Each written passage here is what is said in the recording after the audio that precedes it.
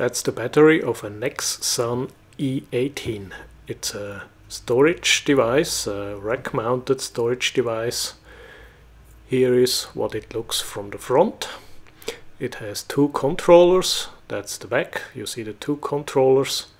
And here you can see the battery inside the controller. Now,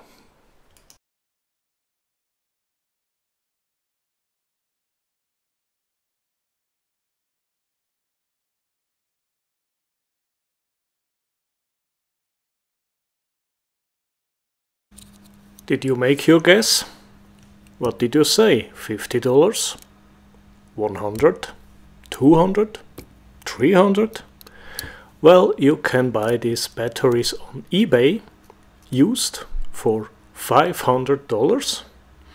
And I heard it, I didn't find it in the internet, but the new price is about $800 when you buy it new from the manufacturer.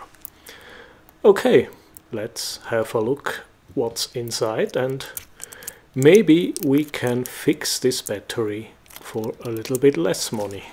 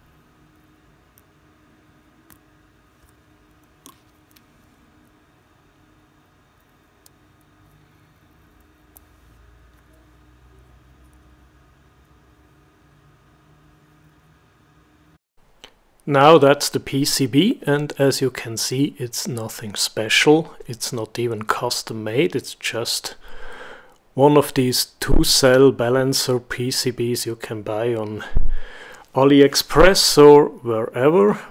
And this is the schematic diagram.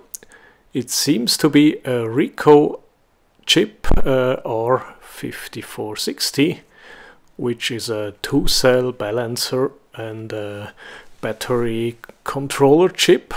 They just added a couple of additional MOSFETs, and besides of that, it's the original schematic diagram from the data sheet. They also added this NTC resistor, and that's it. I said AliExpress. Well, here is one example. You can have it for 79 cents.